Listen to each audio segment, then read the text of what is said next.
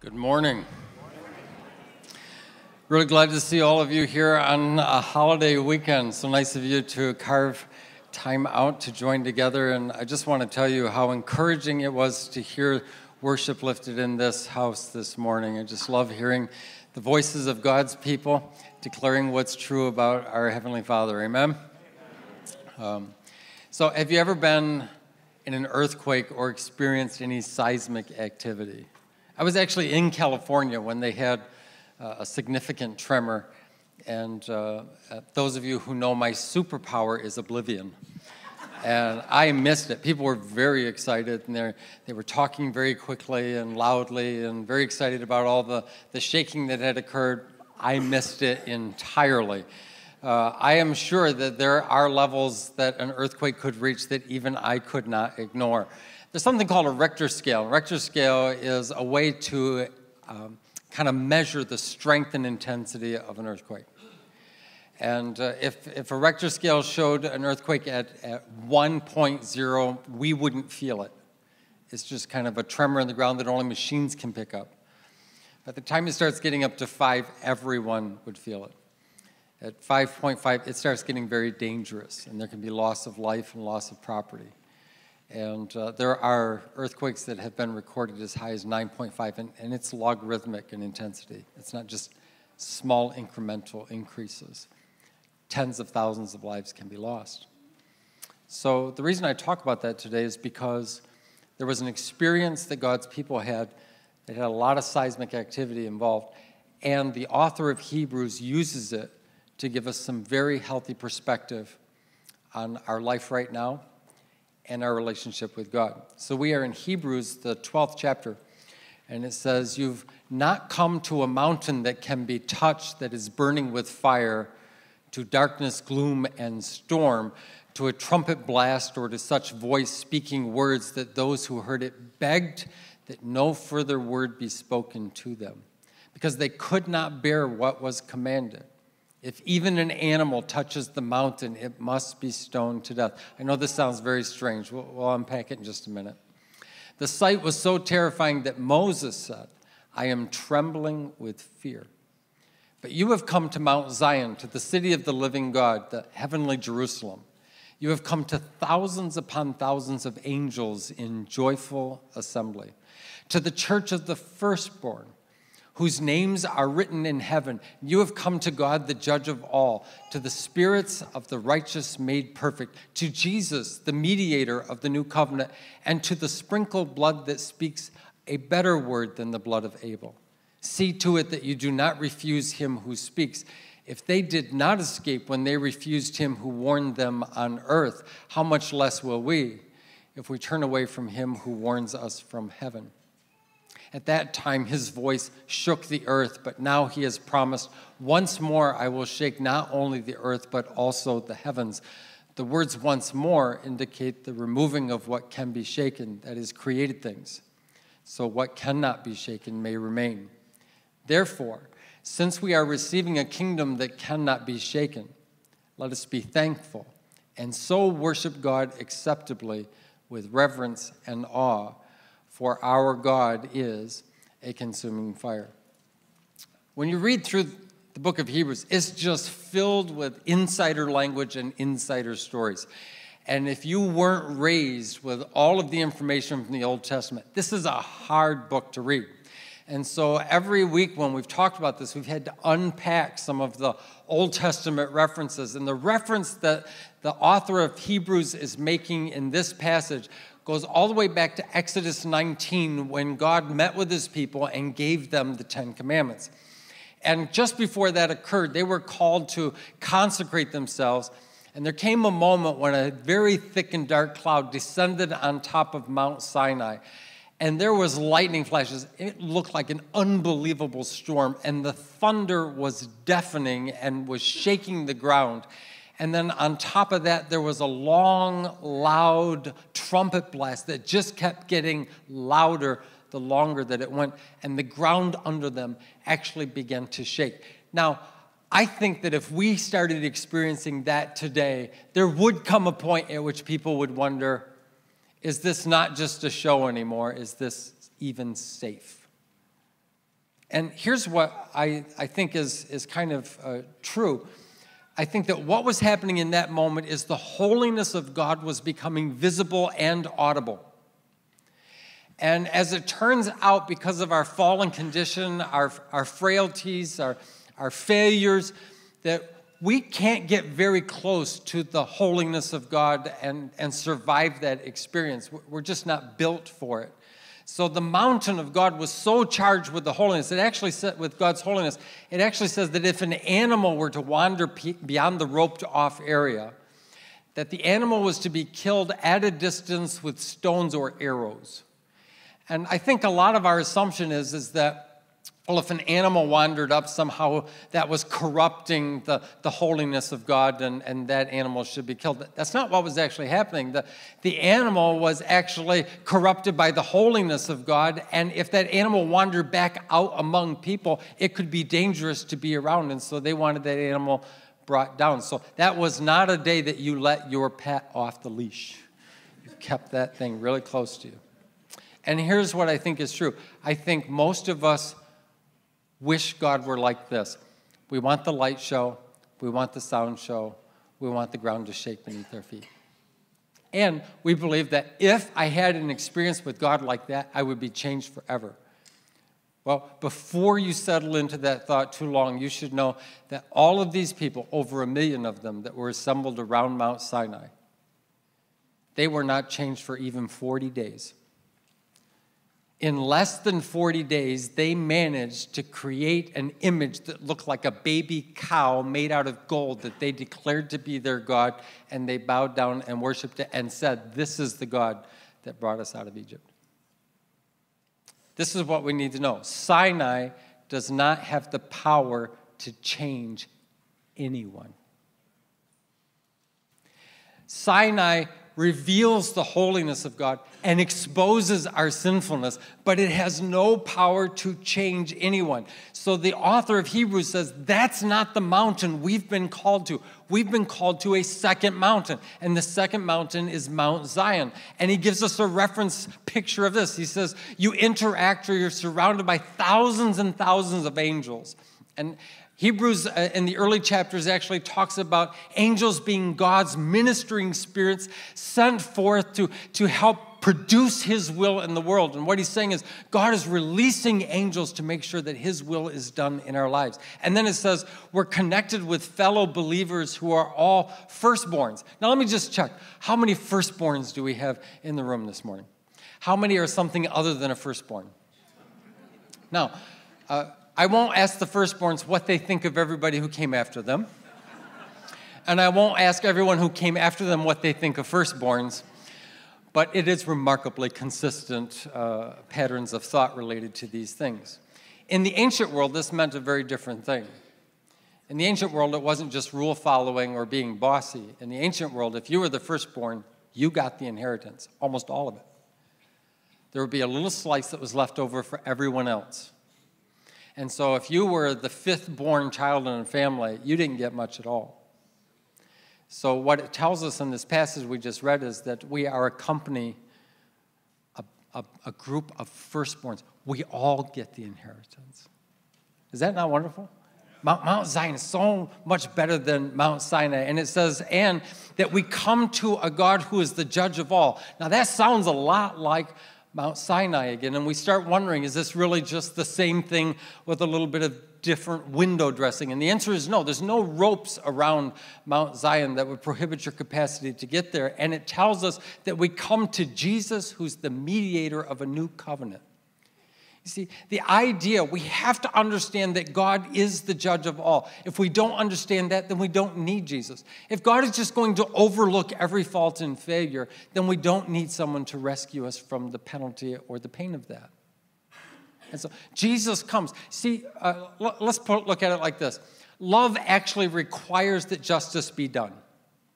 If you love someone, you want things to be done correctly for them. So let's suppose that you were walking down the road with a friend or a loved one, and as you're walking down the road, someone who is driving under the influence loses control of their vehicle, and they swerve and hit your friend or your loved one.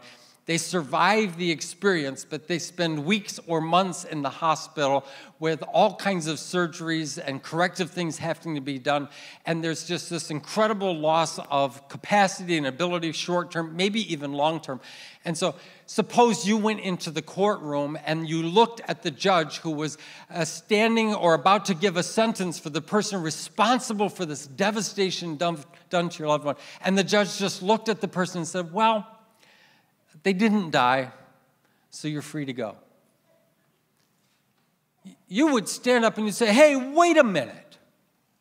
That's my friend. That's my family member. This person has robbed weeks, months, or maybe even years of capacity from their life. How can you just let them go? See, love never responds with apathy.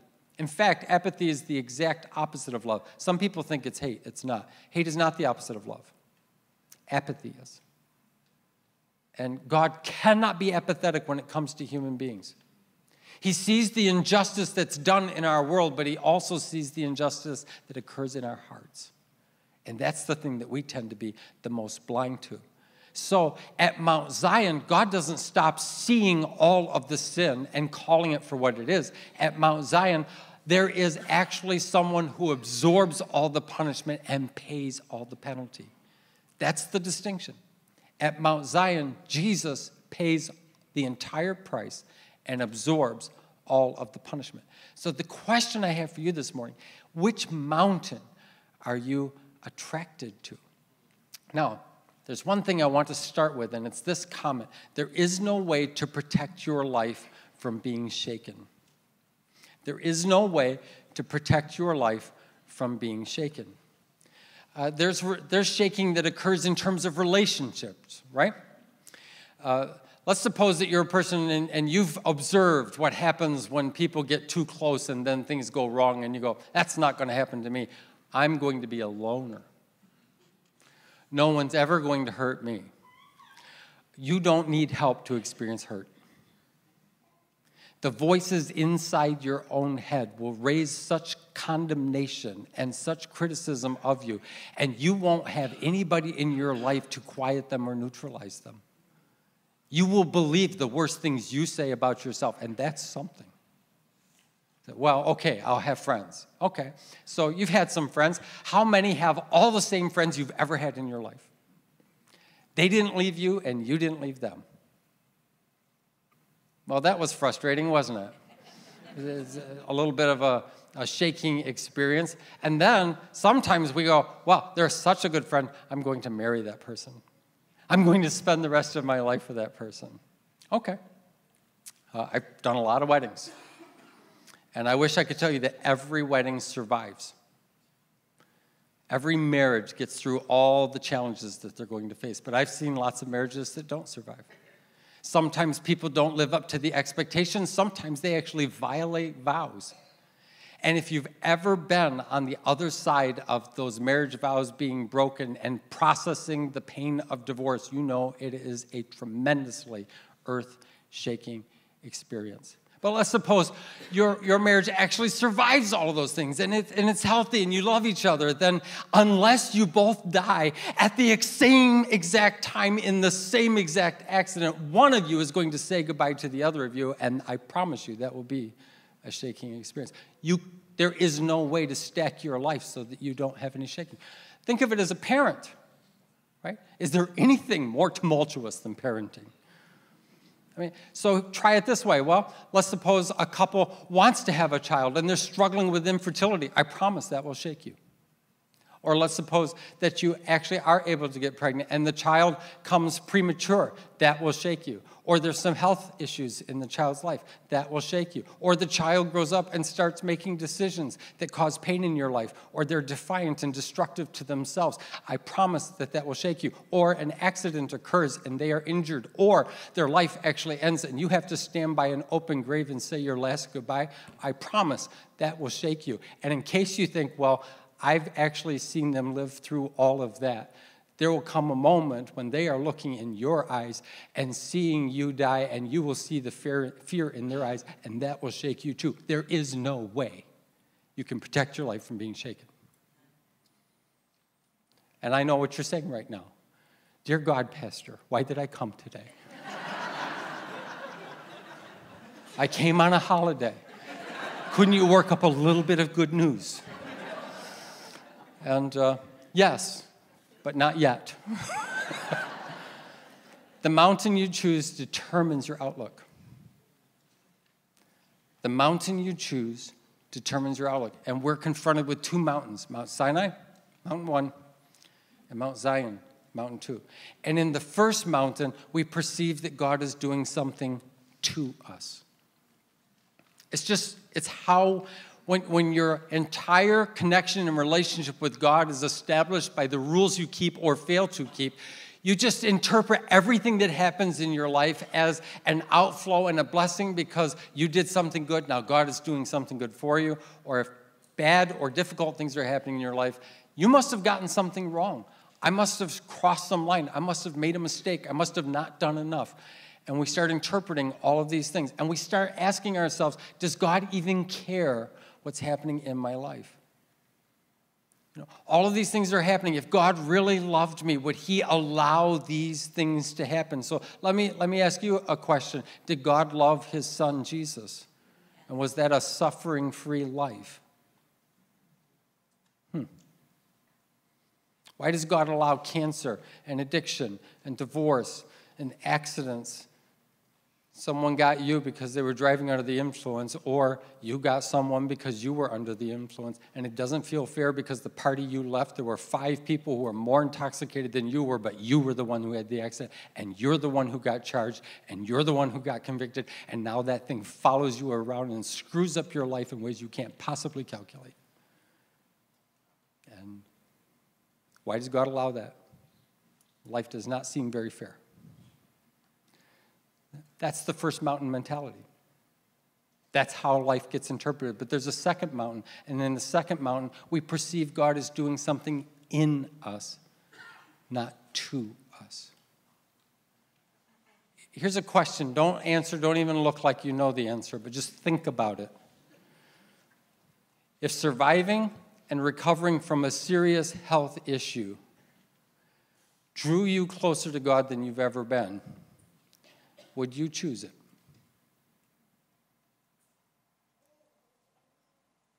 If getting through a season that drained every ounce of strength and energy you had out of you, but in that you discovered the strength of God available to you, would you choose it? If experiencing a great loss helped you understand spiritual gain, would you choose it? And here's the challenge. It is so easy to start seeing this from mountain one mentality, as though God causes all these things in our life so that somehow we might learn some spiritual lesson. Let me just tell you right now, this is not heaven. This is a broken world, and it's filled with lots of darkness and sharp edges, and God doesn't have to cause anything for us to experience lots of things. So God has not come to do something to us. God has come to do something in us. And that's very, very different. So how can we move forward? If that's true, how do we process that? How do we allow the redemptive work that God is doing through those circumstances to be done in our hearts? And I think the first thing is remember what God has done for you. Start at the cross. Look at what he's done for you. If you ever doubt the love of God, look to the cross. He gave his one and only son. But don't stop there. Look at all the other ways that God has assisted you and strengthened you and supported you. He's renewed your hope at times when you were completely discouraged. He's increased your vision when you couldn't see beyond the day. He's restored your health when you didn't think you'd be able to recover. And he's reconciled relationships when you thought they were forever gone. It's unbelievable what God has done. In fact, I would just encourage you, open a note in your phone or start a journal or keep a card, and just every time you notice a blessing of God in your life, a goodness from God in your life, write it down, because there are going to be days you need to see that again. So Remember what God has done for you, and then just be honest about what you're experiencing. Faith does not require you to pretend anything. If something hurts, you can say it hurts. If you feel hopeless, you can say you feel hopeless. If you look through the Psalms, there's all kinds of songs that have been written that are laments, where people are just crying their heart out to God and expressing how unfair life feels and how distant God seems. I promise you, God is big enough to handle any honest conversation you want to have with him. He really is. So be honest with what you're experiencing, and then trust that God is working. Trust that God is working. I know you might not be able to see what he's doing, but he's working for you because he is for you. In John chapter 5, Jesus put it this way. My Father is, what's the next word? Always at his work, to this very day. God is always, he doesn't take a day off of working on our behalf and in our lives. Just because you can't discern it or see it doesn't mean it's not happening. He's working. This is one of my favorite passages in the Old Testament. It was written to a prophet whose name is hard to pronounce and he's not very well known. His name is Habakkuk. Can everybody try that? Habakkuk. Yeah, very good, all right? And this is what Habakkuk said. He's describing a famine-like experience, and he says, though the fig tree does not bud, and though there are no grapes on the vines, and though the olive crop fails, and the fields produce no food, though there are no sheep in the pen, and no cattle in the stalls, yet I will rejoice in the Lord. I will be joyful in God, my Savior.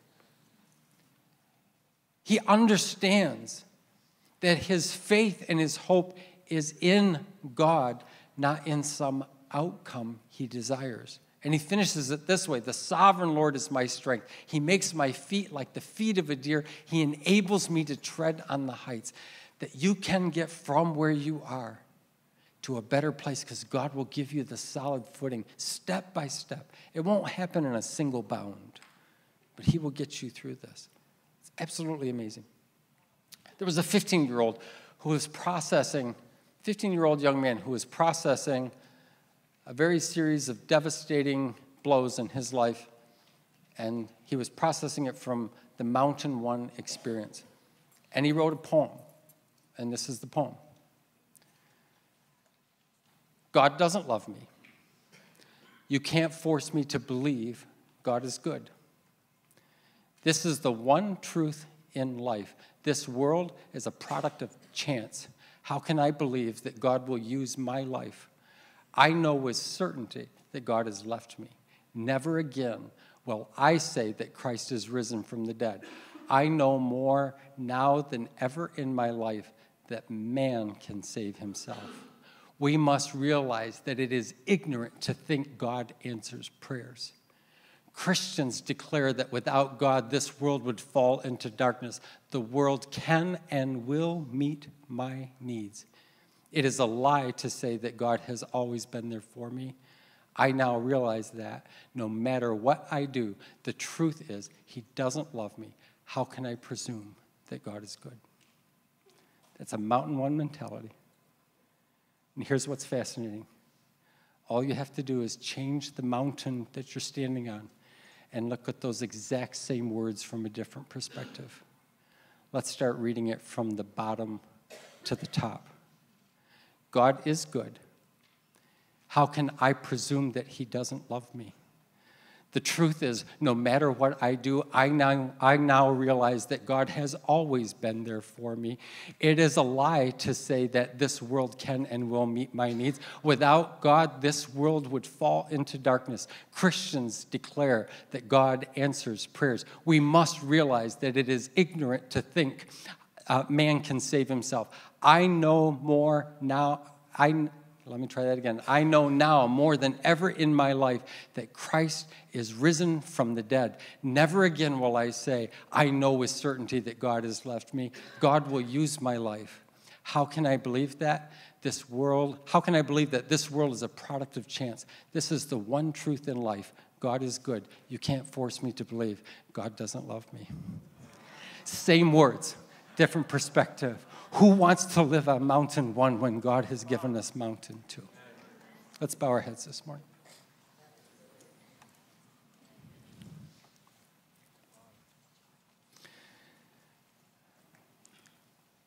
So you might be here this morning and your pathway is broken and there's no signs. And you can't figure out for the life of you why you are where you are. I'm wondering if you're willing to take a perspective from Mountain 2 and allow God to lead you through something that you would have avoided.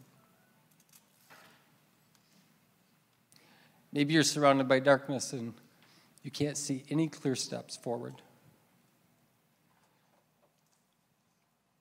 God didn't have to cause this season in your life to work his redemptive purpose in it. What if he's at work right now? And what if the things you learn about him and about yourself are so much more powerful than anything you could have learned if your life had gone exactly as you had designed it? There are fiery trials. There are dark valleys. There are painful realities in this life. And we would protect ourselves from them if we could. And from Mountain 1, we wonder why God doesn't. But we have not come to a place where the ground shakes underneath our feet and we ask God to say no more to us. We've come to the place where the ropes are down and his arms are wide open. And he's come to do a work in you. Heavenly Father, this is a hard thing for us. We're so tempted to gravitate back to that first mountain and interpret everything in our lives based on that perspective. Would you help us to see you and all of life through the perspective of Mountain 2? You are at work doing amazing things in our lives right now. Right now. And we thank you for it in Jesus' name. Amen. Let's all stand together.